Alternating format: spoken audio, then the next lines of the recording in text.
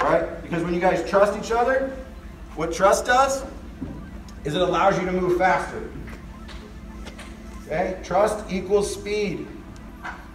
But when I can't trust, you know, someone to hold the edge, or I can't trust someone to know their alignment and assignment, or if I can't trust someone to be on time, or I can't trust someone to get their butt to class and be where they need to be during the day, it slows your team down, it slows your coach down, it slows that individual down.